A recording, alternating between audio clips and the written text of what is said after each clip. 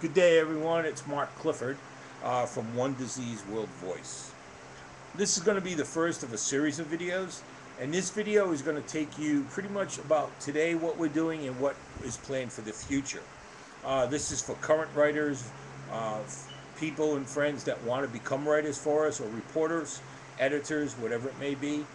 And I just kind of want to put everything in perspective of where we're at today, where we plan to go. But to give you a little background real quickly, One Disease World Voice isn't old, it's fairly new.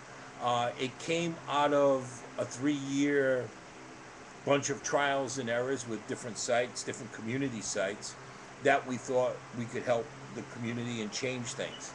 Our main mission has always been grassroots oriented, working on the outside. We believe that people should step away from the computer. I will never change that thought. We also agree that everything is about type D, type diabetic. Everyone is a diabetic or living with diabetes. We try to refrain from labeling type 1s, type 2s. And our mission is to educate everyone on the differences of diabetes, but by doing it together. Anyways, One Disease World Voice came out of that thinking of being a grassroots, totally activist site about type D. And the one goal I had always wanted to get to was I kind of have always been impressed with the site Mashable.com. If you want to check it out, it's great. It's started by Pete Cashmore. Started out as a blog, covers social media and covers it extremely well. It's one of the top 10 blogs in the country, in the world, for social media. And I thought, boy, wouldn't that be something for diabetes to have a concept like that where we cover every every possible category possible and put out the news stories that we get on news alerts, but with a little bit of personality to them. You know, have writers that actually could take a personal interest in the story and talk about it, and further get into doing our own reporting, our own news, our own opinions, reviews, and such. I didn't think it could happen right away, so we started working with WordPress, which is what we use now. We started out by having pages on Facebook for categories. That seemed to work very well. We started adding blogs on our site, and we kept everything kind of just the way we were going. People could write blogs. We invited people to become writers or editors, so to speak, of either categories like technology, research. And I'm going to skip a lot because you can see all that by going to the site at onediseaseworldvoice.org.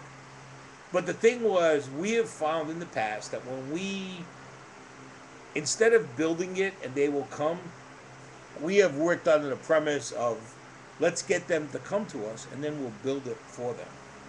And it's worked for us. We've worked backwards and it's worked very well. Tom, Patty, my wife, Tom, my right hand person, Patty, my other right hand person, the kids have all been involved in this project in one way or another through graphic arts. With our daughter Lisa, my son-in-law Chris is the programmer. Tom I met off of video. He saw a video, he jumped on board.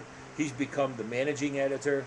Um, Patty is co-founder with me. She's the one who started all this by getting me inspired to open a site and continually grow, help us fund it. As you know, as of now, we don't take donations, we don't have sponsorships, but we are opening the doors for that.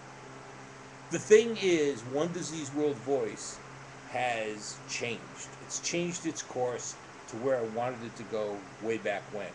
I wanted to be something that was important to people and be able to give them the information they needed without a stereotype. Instead of categories like type 1 or type 2, we're giving you the news about diabetes and diabetics. And some of this news is for type 2, some of it's for type 1, some for gestational, some for type 1.5, type 3s. It doesn't matter. The point of the matter is the news is there.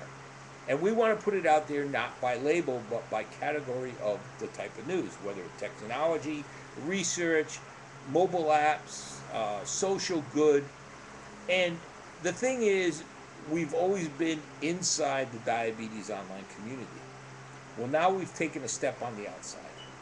And what we offer to current writers and future writers is a chance to talk about what they see, to take the news that we pull in and put it out there in a positive format or a negative format, whatever it is, but get the news to the diabetics, to the people who need to read this, and also to educate others about diabetes. I find that having these news sources, you know, we're linked in with Google News Alerts, we're linked in with medical alerts, Medscape, WebMD. I mean, it just goes on, and we get these news alerts daily. And what we have done is Tom breaks them down by category, and then he sends them out to the writers, the reporters, editors, however you want to look at it. And then it's up to you to pick a topic. If it's in your category, if you're doing research, like Ali Beatty, she does our research topic, and she can pick. She might get 5 news stories, so she picks 1 or 2 that are personal to her, and the others will get posted. The thing is, we work in conjunction with Facebook right now. It works very smoothly. You post on the site, you click on the post to Facebook, it goes to the fan page there, which is, let's say, research. It gets posted there, it automatically gets tweeted out on a Twitter account, and boom, we get picked up all over the place. We've come to that spot where I wanted to be, and we've come there faster than I expected.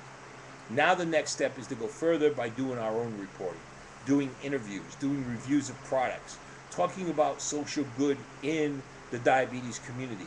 It might be about some of the sites. It might be about projects that some of the groups are putting on. We've positioned ourselves to step outside of the diabetes online community and now discuss the community that we were inside with. We need to be objective. We need to look and say, you know, be honest about what we see. We need to report what we see. And we need to help people and guide them through what they're finding. I mean, Facebook is full of sites for diabetics. The web is full of sites for diabetics. It would be great if we can help people facilitate what sites are best for them. Certain sites are not going to be adaptive to a person's lifestyle. And that's something I talked about in a blog the other day, where we're still having wars between type 1s and type 2s. Some type 2s don't feel comfortable in certain communities. And I think we need to help people in general just know what these communities are all about. Know what the projects are. Find out about them.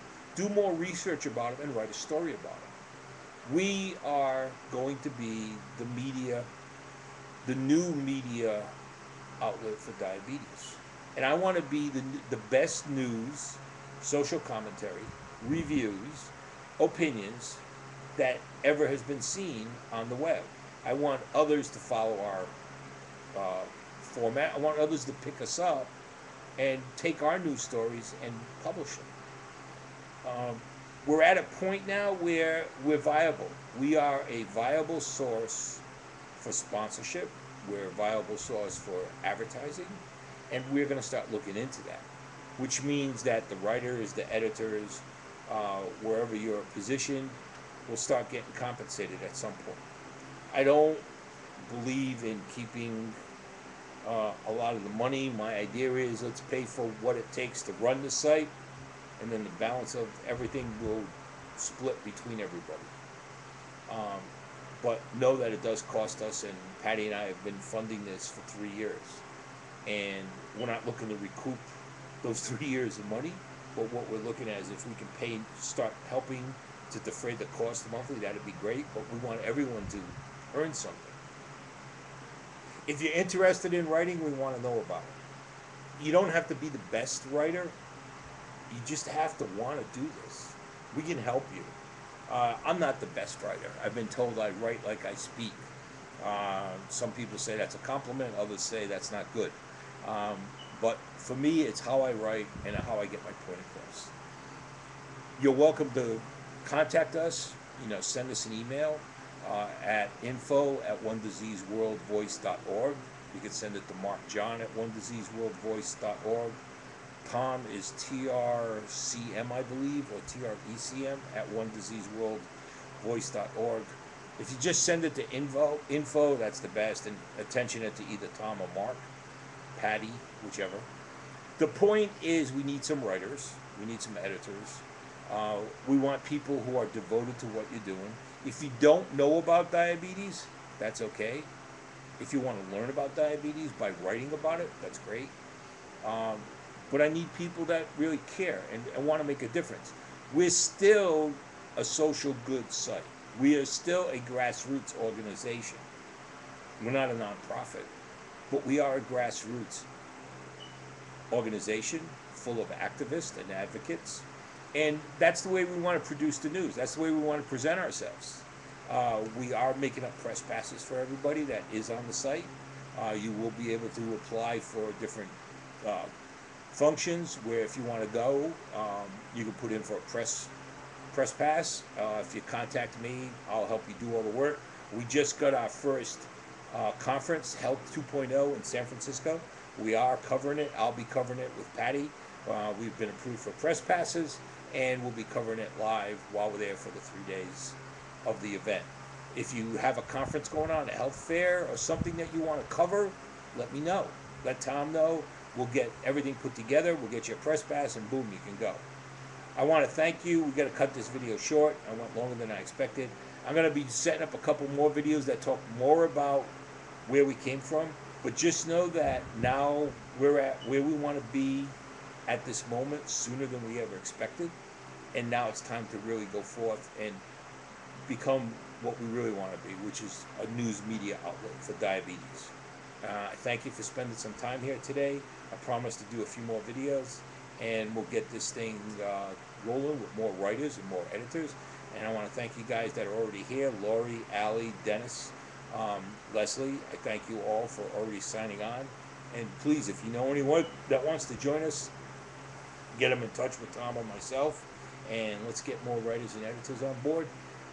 And let's make One Disease World Voice the powerhouse that it can be, and the readability that it should be, and get people following us and relying on us for the news that's out there. Thanks again. Have a great day, and I'll be making another video probably tomorrow for everyone to listen to. Have a great day, guys.